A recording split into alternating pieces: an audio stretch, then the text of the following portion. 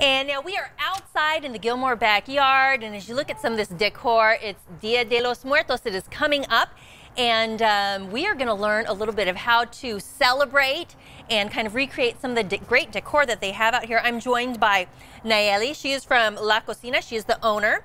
And Justina, you're from Araceli Farms. Hello. Thanks for joining me, ladies. Yeah, thank you. Good morning. So, you know, Dia de los Muertos, I mean, the imagery is becoming more and more popular, I guess, mainstream. You know, we had the movie Coco, and, you know, you just go out and you see the Halloween stuff, but you're also seeing Dia de los Muertos popping up everywhere. But there's, you know, there's certain ways you need to do this because it is like a religious holiday. Correct. So why don't you guys start off by telling me, you know, what are the main components when you want to do Dia de los Muertos? Yes, absolutely. So we actually kind of laid everything out here so that you can make your own.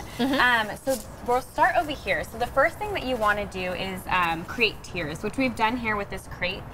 Some people do multiple tiers, and it represents heaven and earth. And so the first thing you're going to want to do is lay out your deceased loved one. So right now we picked Cesar Chavez, and then you put things that you that they liked. So this is like creating an altar, kind of a place that you're going to pay your respect. Workshops on this, and we'll get really in depth at Araceli Farms about the meaning behind things. So the colors, the food, the candles, what it all means. So everything here is you know, laid out to be here, put on the altar. And tell me, what is Araceli Farms? So we're a 6-acre lavender farm situated on the outskirts of Dixon. So we're certified naturally grown. We have 14,000 plants right now. Okay. So we have our hands full with lavender. Bet you it smells really nice over there. Oh, it's like, so it's a like feast for the senses. The colors, everything about it. So we, our season's mainly May through July. So we open regularly. We'll have lavender festivals, U-picks, all sorts of things. And then for the end of the season or off season, we'll have special events such as this one. And why have you chosen, you know, your lavender farm, but why have you chosen to celebrate Dia de los Muertos? Oh, I love that question. So I think two great reasons is one, we want to really celebrate and honor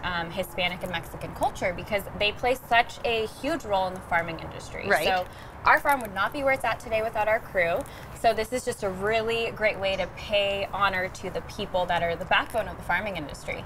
And the other great reason is that we want to invite people to continue on the journey with us. So we've harvested our lavender, and now you get to see what's next. So we're inviting people back. Very nice. And so Nayeli, let's bring you into the conversation a little bit. You're in the food department because you are the owner of La Cocina Mexican.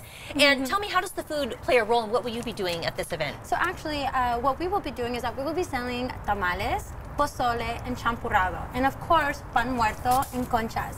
Pan muerto and conchas have a big role in the Dia de los Muertos, only because if you look at the pan muerto, it's kind of like bones. And I was going to say it's bumpy. Yeah, bumpy. So it's kind of like, you know, how should I explain it? You know, showing like the skeleton, you know, and things like that. And then the tamales, it's a huge festive food.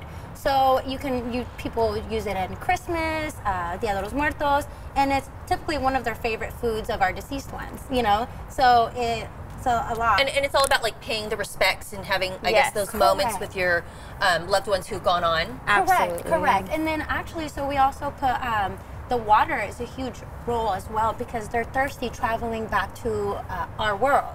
So we give them water, we celebrate with pan, and then we feed them to strengthen them back over to the past world. And what's an event without, you know, food, right? Exactly. And especially good food. No, this is beautiful. Now I have a little insight on how I can create my own altar and the kinds of foods that I'm going to need to set up. So tell me, Justina, where can people go for more information about your event? Our Facebook, our Instagram, our website. So tickets are free. It's going to be a great event for the family, make unique memories, great things. And when is it going on again? Tell me all the information. Yeah, October 26th, 12 to 6 p.m.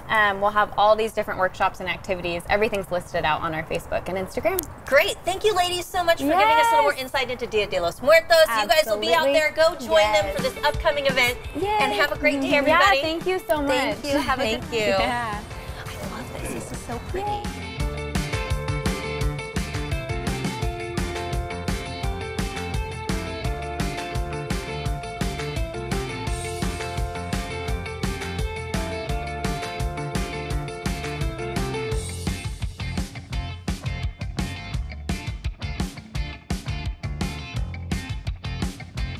This interview involves commercial content. The products and services featured appear as paid advertising.